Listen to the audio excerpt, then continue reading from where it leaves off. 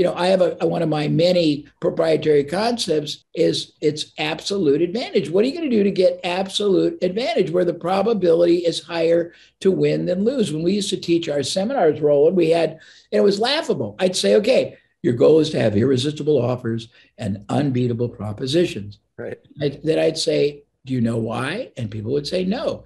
I'd say, what's the opposite of an irresistible offer and an unbeatable proposition? It is a resistible offer and a beatable proposition, isn't it?